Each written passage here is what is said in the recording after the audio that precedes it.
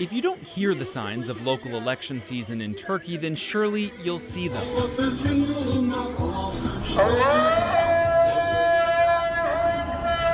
Everywhere you look, billboards, banners, and bunting, the many, many faces of the candidates, and one prominent face who isn't on the ballot at all, President Recep Tayyip Erdogan.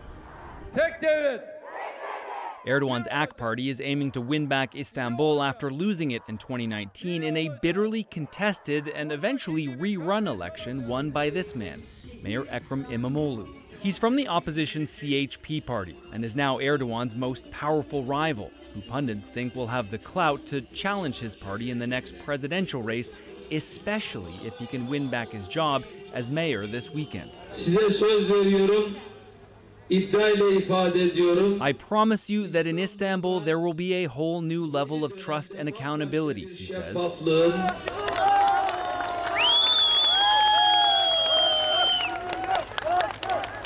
Local elections come at a time when the economy is sputtering, inflation is out of control, and interest rates just hit 50%. I voted for the AK party twice, but I won't this time, İsmet says. What can a retired person do with a 10,000 lira pension? Rent is 15,000. I can't pay the rent on my house.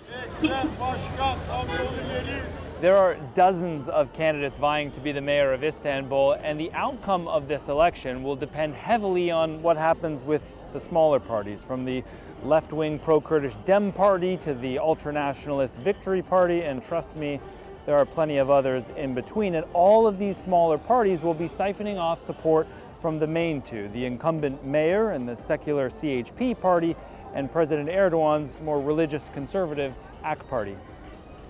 Across town, the former bureaucrat and minister Murat Kurum is rallying AK party supporters. He has few personal ties to Istanbul, but plenty of support from President Erdogan. This is a Murat Kurum promise, he says. This is a Recep Tayyip Erdogan promise. Do you feel like you're voting for Murat Kurum or really just voting for an extension of Tayyip Erdogan? Of course, Recep Tayyip Erdogan, Özge tells us. We love him with all our heart.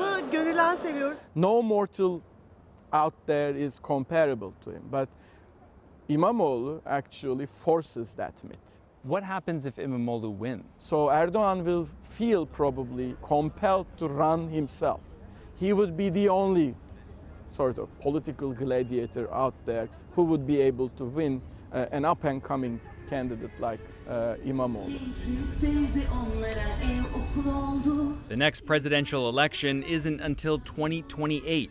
But if İmamoğlu wins, the unofficial campaign season may start this weekend. Scott McLean, CNN, Istanbul.